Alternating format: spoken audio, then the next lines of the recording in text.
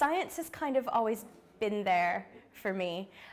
It's always been something that I've been incredibly interested in. It's been a comfort as well, because it's always been something that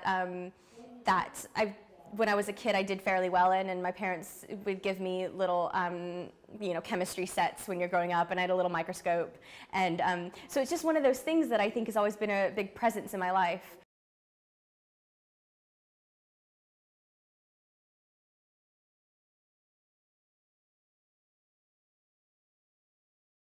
So originally I'm from a really tiny town in Tennessee, and science has always been something that I've been really interested in. It was only natural when I went to university. I wanted to do something science related, but I wasn't quite sure. I was a bit of a lost soul, but I ended up doing a nutrition degree, and I thought that was fabulous because you can get a little bit of science, hard science, a little bit of practical application.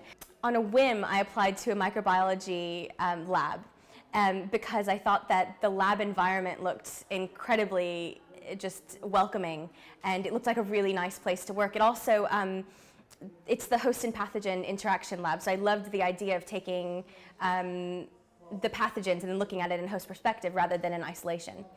So I applied for that and was lucky enough to get the funding to go towards there, and I guess the rest is history.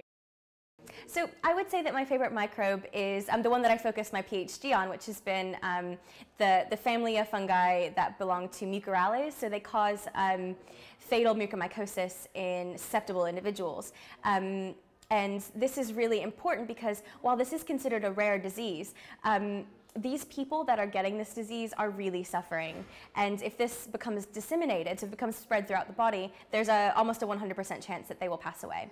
And it's a necrotizing illness. So it's incredibly painful for these people that are undergoing it, and there's not many antifungals that can actually tackle that. So I think that's my favorite at the moment, because I think that there's so much out there that needs to be studied, that it's such a promising field at the moment. So I find it really interesting.